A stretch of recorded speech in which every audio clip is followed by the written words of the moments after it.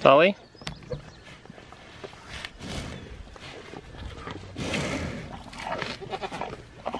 Throw it over.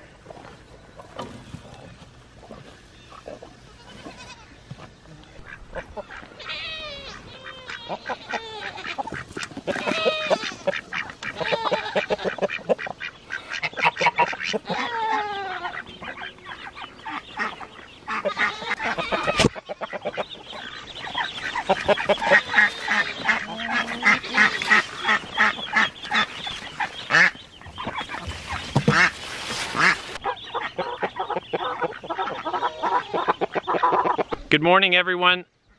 We've got these beautiful sunflowers here. Let's put them to some practical use. We're gonna feed the chickens a flower head of sunflowers and let them eat the seed.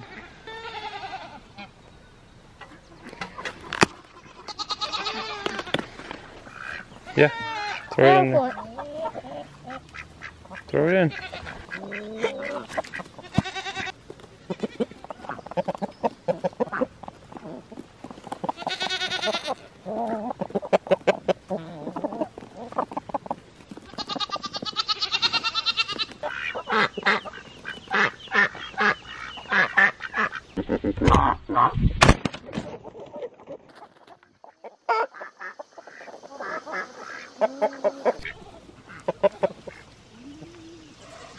They cleaned up that whole sunflower head in about 5 minutes.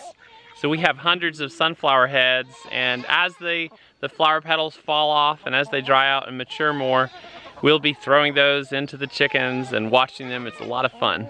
The garden is buzzing with activity, literally. The bees are all over the sweet corn tassels. They're all over the sunflowers. We have a great harvest of beans that Bree's starting to put up in the kitchen. Hey ladies. Hi. What are you working on? I am going to be freezing and canning green beans today, so me and the girls are watching a cooking show and stringing beans. But I really think next year we should do a stringless variety. So much faster. These are volunteer half runners, and they tend to be a fatter bean, and you can see in the beans, they're not overly mature, but you can see the beans inside the bean pods, so they're less ideal for making dilly beans or pickled beans. Are you ladies helping? Moral support right now.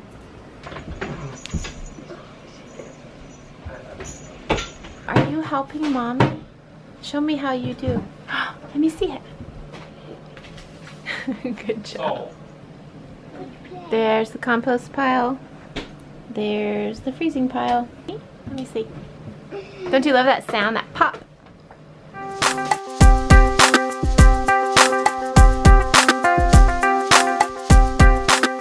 The chickens benefit the garden. They helped us make this garden.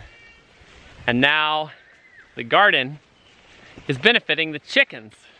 I've got all these bean ends and bean strings that we're gonna throw out to them, and they will love it.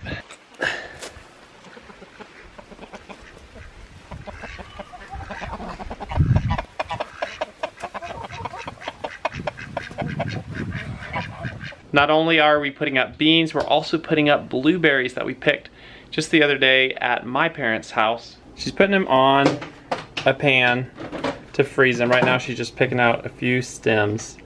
That way they don't stick together whenever if you just put them in a bag and freeze them, they'll just be a big giant clump of blueberries. But if you'll freeze them on a cookie sheet first and then stick them in the freezer bags, you'll be able to like pick and choose how many blueberries you want to get out of the bag. So we'll be enjoying these all through the winter on our oatmeal, on our breakfast cereal, and in smoothies. Yeah. Those are probably the 3 biggest ways we use our frozen blueberries. And we eat them, I'd say of any fruit, we eat blueberries the most. Yeah. And apples. Snap, just like that, the blueberries are frozen. And you can see they're totally loose, so you could pour them over your breakfast cereal or oatmeal. You could just have 3 of them or 4 of them if you wanted. Or you could have a whole handful. Good job. I'm out in the garden. Could it be potatoes? Could it be beans? Could it be black-eyed peas? How about corn? All those are great if you store them for the winter.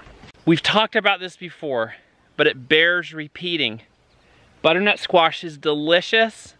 It's really easy to grow and fairly pest resistant compared to some squashes, and it's the easiest food to store for the winter. The ground underneath these vines is just littered with beautiful, huge squash. They're everywhere in here. We dedicated a whole corner of our garden to butternut squash, and if I had more space, I would grow more. Next year, when we're gardening where the chickens are up here, I'm gonna have at least twice as much butternut squash. That little patch, it's about, 15 or 16 by 25 feet, will probably produce enough butternut squash for us to eat 2 or 3 every week through the winter until next spring. We like to cut our butternut squash in half and roast it in the oven and serve it with cinnamon on it. But another way you can use butternut squash is actually as a substitute for pumpkin. So you can make butternut squash pies. I'm in the storage room of our house, and this is where I show you what makes butternut squash so amazing. This is butternut squash from last year. So this was harvested in probably August or September of last year, 2016, and these are all solid and no rot. Oh, this one, actually, I say no rot. There's a bad one. I'm gonna throw this one out. But all the rest of them are totally solid and still good to eat. So you can work your butt off freezing, canning. This is a crop you can grow and you can store with basically no work. You put it in a cool back room of your house, stacked in cardboard boxes, and you just check it periodically in case any of them go bad. But you will love the storage results you get with just putting butternut squash in your back room.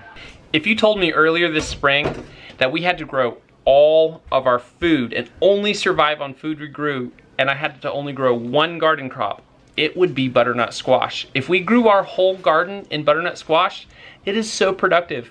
We would have enough to eat multiple squash every day. And between that and maybe eating a few goats, we would make it through the year. I can't really say that of any other garden crop I've ever grown. Supper tonight is fruit and quiche.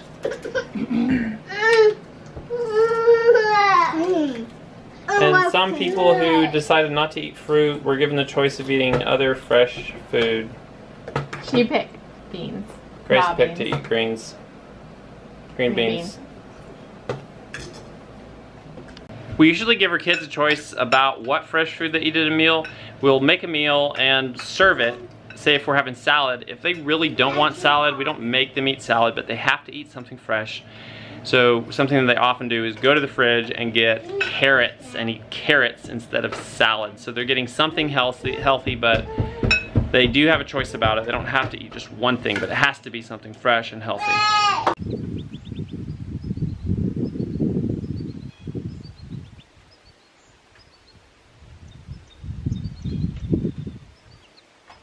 It's after dark, it's been a long day. I've been working outside. Brianna's been in here making slow progress on putting up food. The funny thing is you're doing exactly what you're doing the first time I came in this morning and filmed you. But I only have half a basket left. That's right. And there's a ton of beans down here. I think just finding the time to put food up with 4 children, and really the hardest part is the meals. I have to stop and make food and clean it up. And that's the challenging part of putting up food. It seems like nighttime is the best time to do it, but this takes so long, I've got to do it all day long. That's why we're not going to have string beans next year.